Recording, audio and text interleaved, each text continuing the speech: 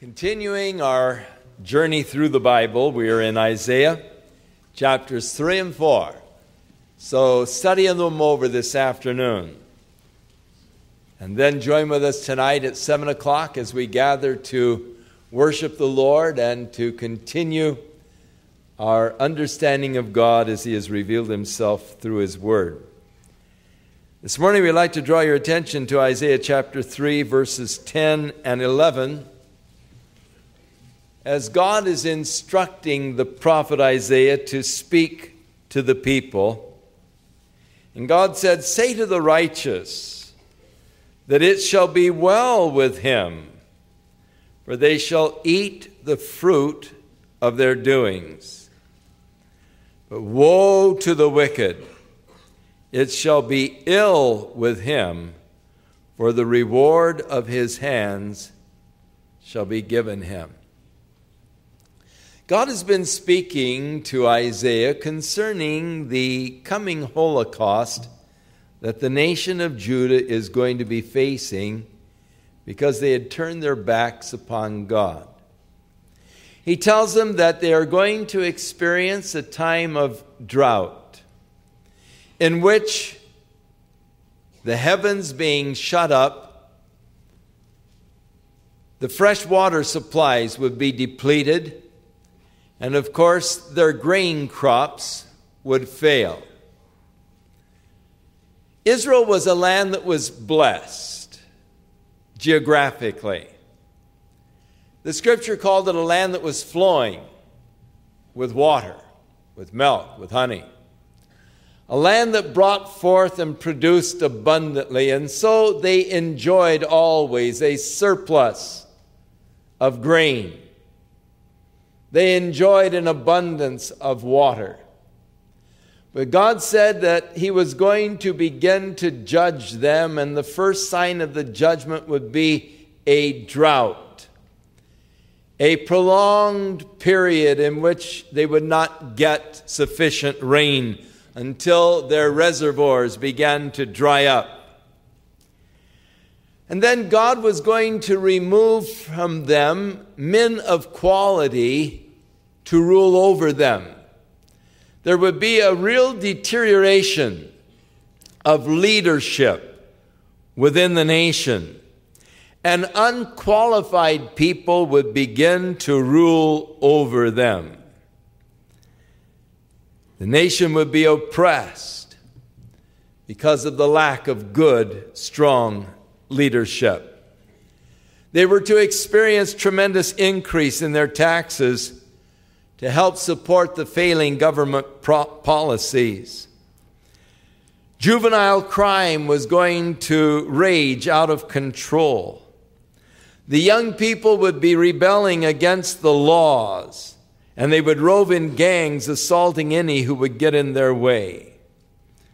And men with evil and corrupt minds would begin to oppress and oppose those who were seeking to maintain morality and righteousness.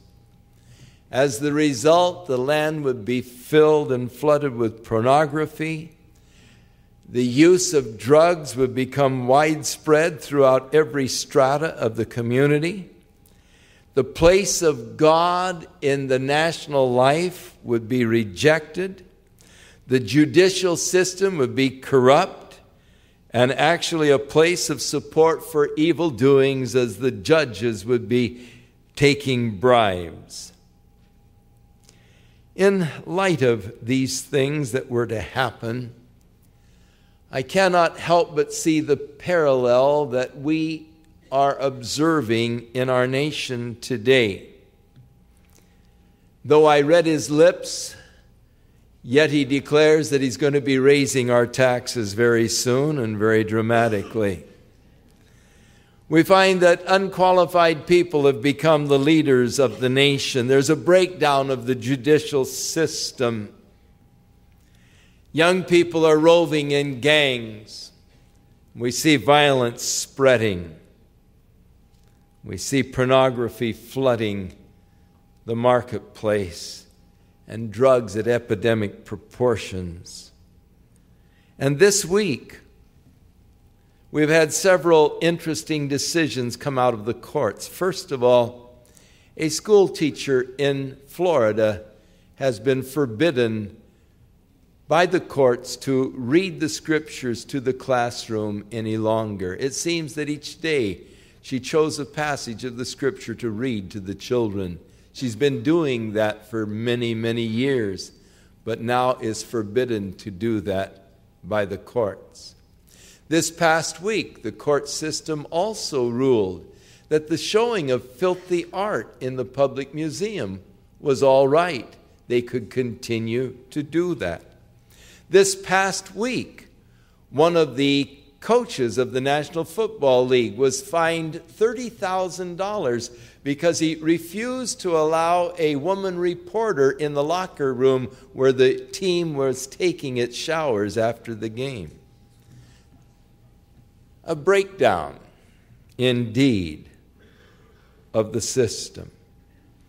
Now, God said these were the things that were going to happen. They would be indicative of the judgment of God that was coming upon them as they began to reap the fruit of their doings. He said this basically is the reason why these calamities are going to come. Verse 8, Jerusalem is ruined, Judah is fallen, because, here's the reason, because their tongue and their doings are against the Lord.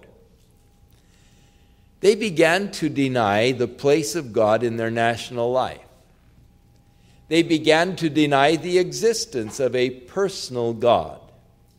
They began to teach that if God did exist, he was so far removed from man and from his creation that he was not concerned at all in his creation, that things just were allowed to develop as they would, and that he was some impersonal force far off in the universe, unconcerned with man.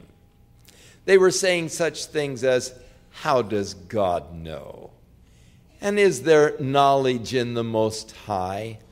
And they were speaking very disparagingly of God. Not only that, God said that their countenance would begin to bear witness against them. People don't seem to realize it, but it is true. Sin has a way of marking your countenance, as does righteousness. So that a person who is engaging in a sinful life, it is soon very obvious because it begins to show on his face. Those who live righteous, pure lives, it also shows upon their face. God said, your countenance is bearing witness of the truth. The longer one lives in sin, the deeper the lines of sin begin to show upon their countenance. The more their countenance bears witness against them, until a person who is given totally over to sin, study the face of a derelict. Look upon the face, and you see those deep marks and lines that sin has left. And then contrast that with a person who has lived a life of righteousness and purity, and you can see the countenance. It testifies to that life of righteousness and purity. Now, the interesting thing to me is that the Lord has a way of erasing the lines of sin when a person receives Jesus Christ. There is a change of countenance that takes place. And God begins to erase the lines of sin, and the marks of righteousness begin to show, sometimes very soon after conversion. Many years ago, when I was still in Bible college, I was invited by my home church in Ventura, California, to hold a week-long series of meetings. And so we went up and held a week's meetings in the church. And many people responded to the invitation to receive Jesus Christ. On the last Sunday night that we were there was a man who staggered into the church. I recognized who he was because I had grown up in Ventura, and he was the town drunk. This man was usually released from jail. He was always in and out of jail, constantly on drunk charges, drunken in the streets. And the lines of his debauchery were all over his face. You could just see it. And of course, he staggered into church, and I recognized him, Mr. Hurst. I'd known him. I'd seen him on the streets. I'd seen him in the gutters. Just a man who was marked by sin. When I gave the invitation, he staggered forward to the altar. And so I went down and I prayed with him. Smell of wine was just heavy on his breath and on his clothes, as well as vomit. And afterwards, I shook his hand. I gave him a Bible and encouraged him to just really follow the Lord. The pastor of the church called me up and asked me if I would return about a month later on a Sunday night to have a baptismal service so I could baptize those who had accepted the Lord during the week's meetings that I had there. And so we went back for a Sunday evening service. And as I arrived at the church, out in front of the church, a man was waiting for me with his wife and 2 children. And when I got out of my car, he came up and began to hug me, kiss me on the cheek, just glowing. And he said, you know me, don't you? You remember me, don't you? And I said, well, help me out. I don't think I do. And he said, I'm Mr. Hurst. And I said, I can't believe it. Dressed in a suit, his wife, his children.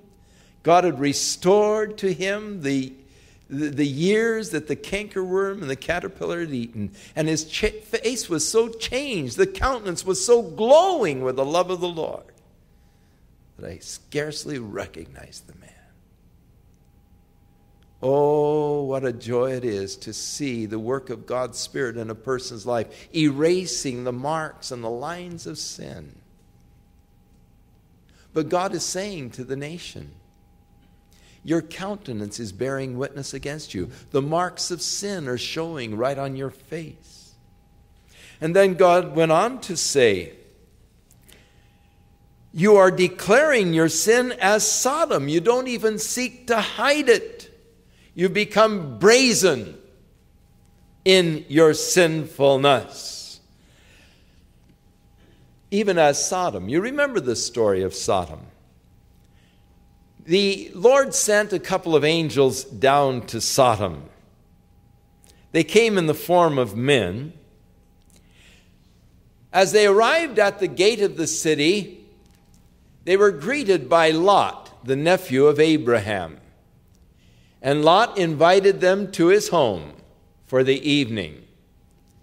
And after dinner, as the angels were there in the home of Lot, the men of the city of Sodom began to beat on the door. And they said unto Lot, send out the 2 men that we saw come into your house, that we might sodomize them. They wanted to rape them in a homosexual way. And Lot said, do not do this evil. These men are my guests. Respect them. And the men said, hey, we'll take care of you too. Who made you a judge over us? You think that ACT UP is something new? No, it started in Sodom. That's a club that's been going for a long time. The open, brazen admission to being a sodomite, a homosexual. There's nothing new to gay pride. It has actually sprung up at the death of every nation. It has been a very important part to the downfall of every nation. And there is nothing new to it at all. It is only one of those signs that tell you that the nation has come to the end of the road. It's almost gone.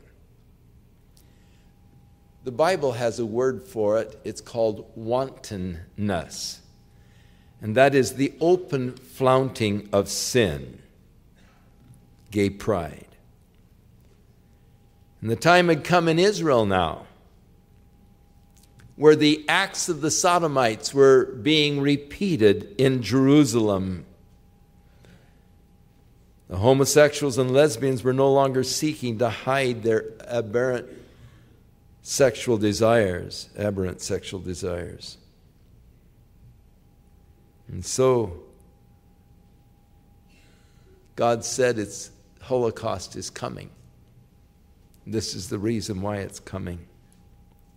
But then God had a special message to the righteous. In verse 10, God said to Isaiah, "Say to the righteous, it will be well with you."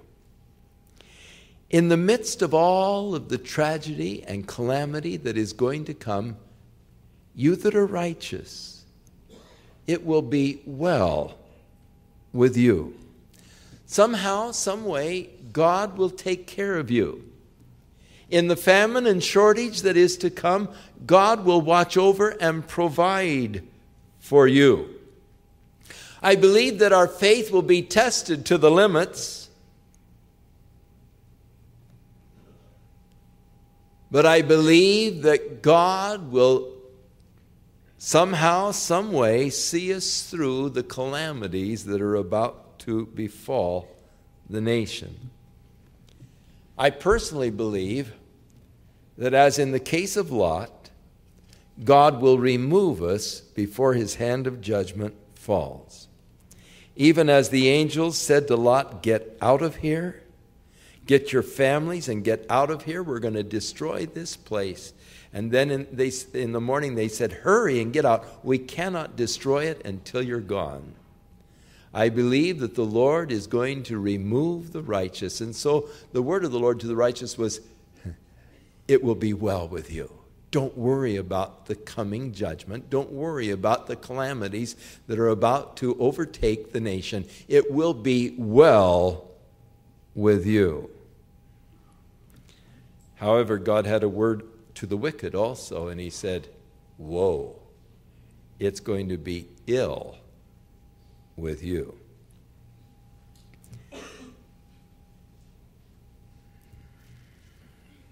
The Bible tells us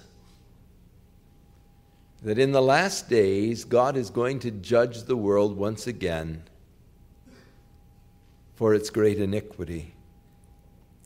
Jesus, in talking about it, Matthew 24, said there will be a time of great tribulation, such as the world has never seen before or will ever see again.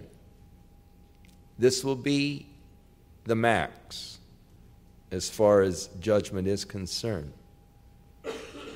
The book of Revelation spends most of its pages detailing for us the events that will take place during this great period of God's judgment, from Revelation chapter 6 through chapter 18. Many details are given to us of this time of God's judgment that is going to come. It is interesting that as you read of the trumpet judgments, they seem to be in the form of meteorites striking the earth. There will be a time when it says the heavens will be shaken and the stars will fall from heaven as a fig tree casteth forth its untimely fruit, or tremendous meteorite showers. It's an interesting thing that this past December, January, right at the turn of the year, the earth had a close encounter with a extra large meteorite. The meteorite was about the size of a Volkswagen, and it narrowly missed impacting the earth. It just went right behind our orbit. Our space scientist has, as a part of their duties, the observation of the heavens for large meteorites or asteroids that are in danger of colliding with the Earth. There are plans, if such a danger does arise, to send out rockets to try to change slightly the orbit of these meteorites or asteroids so that they will not impact the Earth. The thing that had NASA all excited and abuzz was that they didn't see this until afterwards, after it had passed and we had the near miss. But a meteorite of this size, should it impact the Earth, had it hit us, it is large enough that it would have penetrated the Earth's crust and created a cataclysmic event in which 1/3 of our Earth would have been wiped out. We were that close last January. They're keeping it hush-hush, but it's quite common talk among the NASA experts. The thing that troubles them is that they missed it. They didn't see it until the thing had passed. Now, as you read Revelation and you see the judgments that God has said were going to come, when the third angel sounds his trumpet, he said, "There fell a great star from heaven, burning as it were a lamp, and it fell upon the earth, and a third part," I thought that was interesting that they said a third part of the earth would have been wiped out. "A third part of the rivers and the fountains of waters will be destroyed. A third part of the fresh water on the earth will become unpalatable, and men will die as the result of it." As you read the book of Revelation, it's not a far-off scenario. But for you who are walking with Jesus Christ today, who find yourself with Lot, vexed by the evil of our sick society, I have a word from God for you. Though a great judgment will soon come upon the earth, it will be well with you. Though 1,000 fall at your side and 10,000 at your right hand, it will not come near your dwelling. For he will give his angels charge over you to keep you in all your ways, and they will bear you up, lest at any time you dash your foot against a stone. God will watch over you, and God will take care of you. You need not fear the coming Holocaust, because it will be well with you. I believe that as we look at the world today, that we are on the verge of that day which in the Scripture is called the day of the Lord, the day of his wrath and judgment. I think that we're seeing the dawning of that day. Right now, even as Israel said that your government will be all in disarray. Look at what disarray our government is in today. The House could not override the veto that the president vetoed the proposed budget. They could not override it, which means that Tuesday our government will not be functioning. The postal clerks, which were removed from government service, they will be functioning on Tuesday. The critical employees, such as air traffic controllers, will have to work. But for thousands upon thousands of government employees, the government will be shut down on Tuesday. The 2,000 workers of the IRS who work here at Laguna Niguel, they have to call in Tuesday to find out whether or not to come to work. The government is shutting down. This could turn out to be one of the greatest blessings we've ever experienced.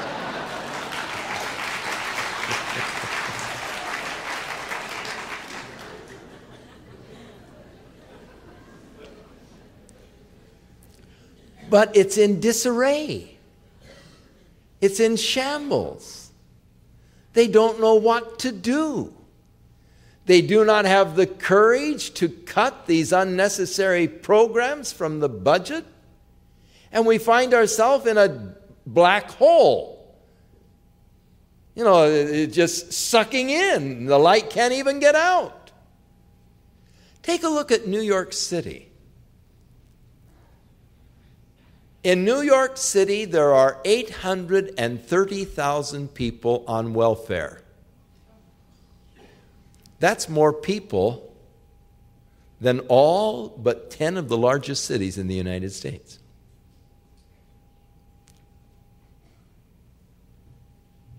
There are neighborhoods in New York where 1/4 of the people are intravenous drug users. And because of AIDS being spread through the dirty needles and the huge number of homosexuals that are in New York, the problem with AIDS has become so severe that those hospitals that were dedicated specifically for AIDS patients are now filled, and they cannot take any more. They're going to have to put them in the public hospitals of New York. And it's going to strain the already overtaxed budget. 10,000 babies are born every year in New York with drug syndromes, actually crack babies they call them.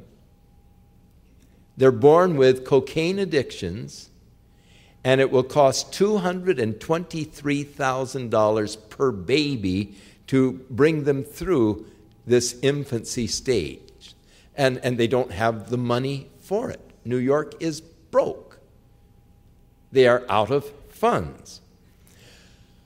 There is lawlessness in New York to such an extent that whereas back in 1953, I believe it was, there was some 1952, 8,757 robberies in New York in 1952. In 1989, there were 93,387, or there was a stick-up every 6 minutes in New York. 200,000 people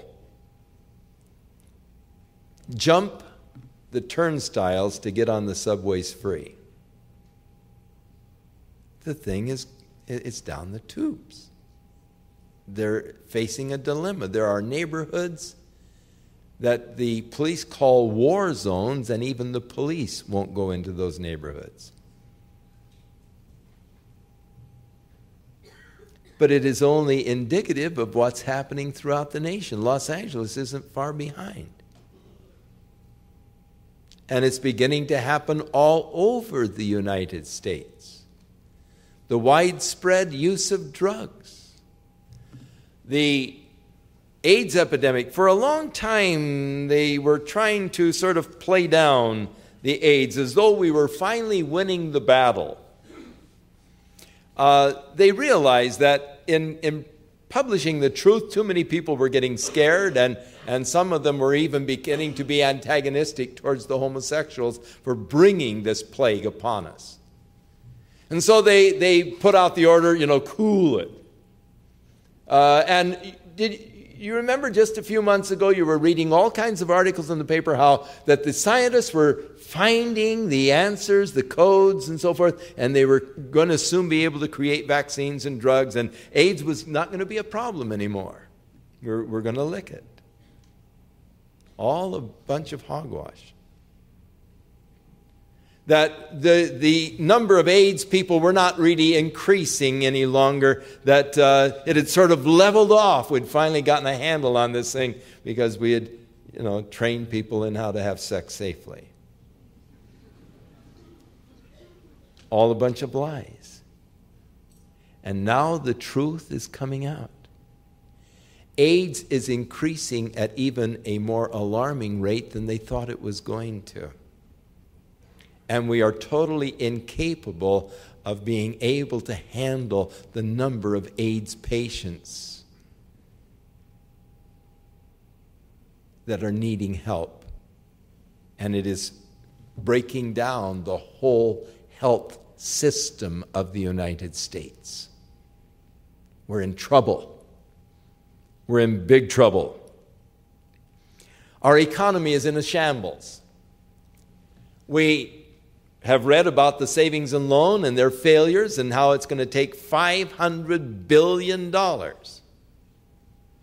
to pull the savings and loans out of the debacle that they have become.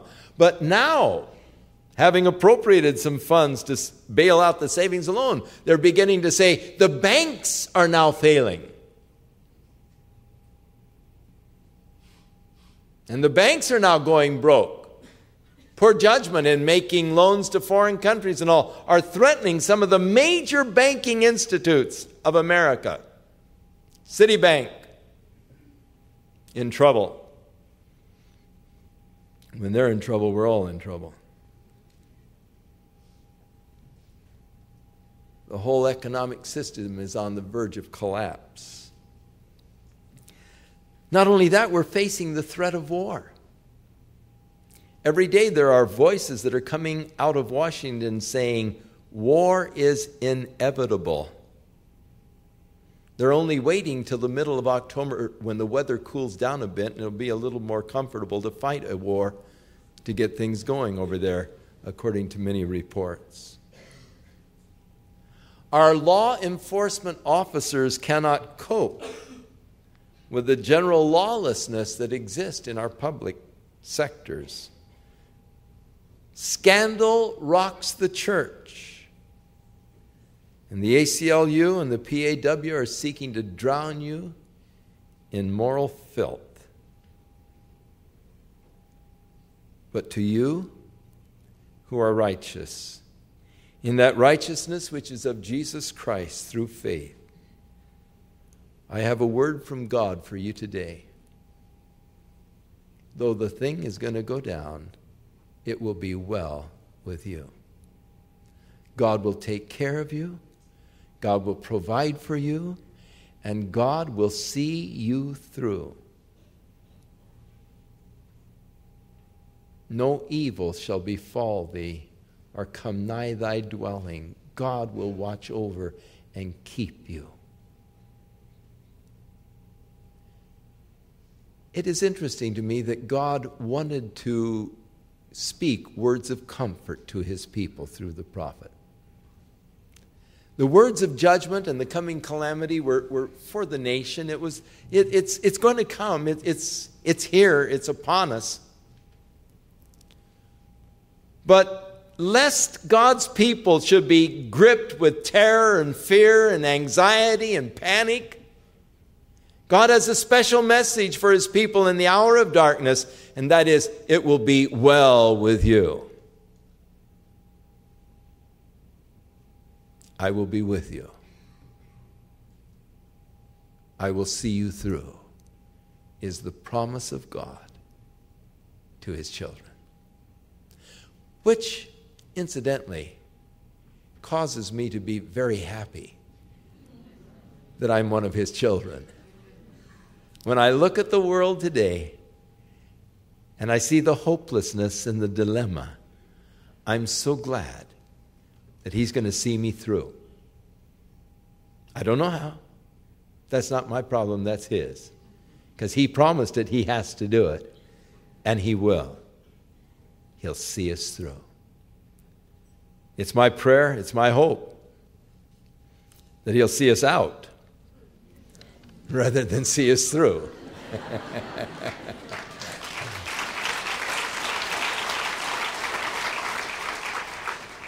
And he promised to do that too. For the Lord himself shall descend from heaven with the voice of the archangel, the trump of God, and the dead in Christ shall rise first, and we who are alive and remain shall be caught up together with them to meet the Lord in the air, and so shall we ever be with the Lord. Say to the righteous, it will be well with you. One way or the other, he'll see me through or he'll see me out, but it's going to be well. because my trust is in him. Shall we pray? Father, we thank you that we can put our trust in you this day. And Lord, we have your wonderful promises. It will be well with us. And so, Lord, we just ask now that you, by your Holy Spirit,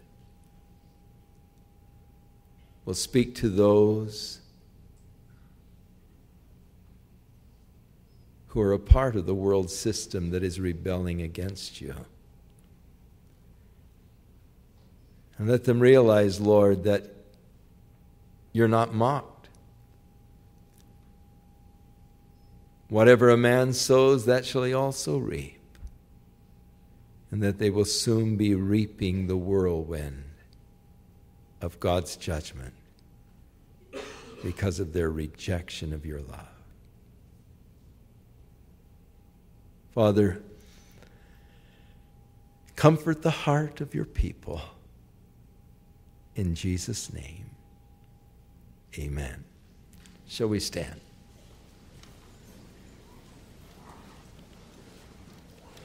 Oh, incidentally, those facts on New York, they didn't come out of the Enquirer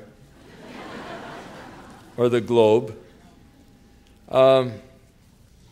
Actually, U.S. News and World Report, September 24th, 1990 issue, tells about the dilemma that New York is facing right now and the problems that they have. 500,000 drug abusers in New York City. 500,000 drug abusers. Unreal. It says all of that, and it says, now for the bad news. And he goes on to tell other things. But you know, the only safe place to live in New York is in Jesus Christ. He that dwelleth in the secret place of the Most High shall abide under the shadow of the Almighty. I will say of the Lord, he is my refuge and my strength, my defense. In him will I trust. And he shall, deliver you, and he will be with you. And the only safe place to live in this world today is in Christ Jesus, making him your habitation, settling down and just allowing Christ to dwell in your heart by faith. To the righteous, comforting words, it will be well with you. To the wicked, words of warning, woe, it's going to be ill for you. The interesting thing is that a person is wicked or righteous by his own choice. I choose to live in rebellion against God, a life after my flesh, or I choose to surrender my life to God and live a life of obedience to him, in fellowship with him. I choose that. The wonderful thing about the fact that it is a choice is that you can change your mind. If you have been living in rebellion against God and you begin to see the results of it on your face, in your countenance, it's beginning to show.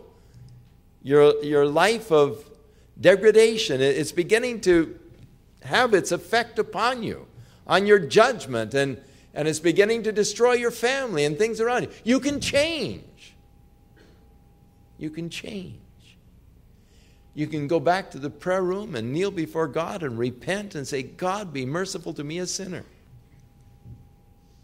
I'm sorry, God, for my sin and my rebellion against you. I was wrong. God, forgive me. And the wonderful thing about God is that he is gracious and merciful. And he will forgive and he will cleanse from all unrighteousness. And you will be able to escape the coming Holocaust. It will be well with you. May the Lord be with you, and may he protect and keep you as you walk in fellowship with him. In Jesus' name.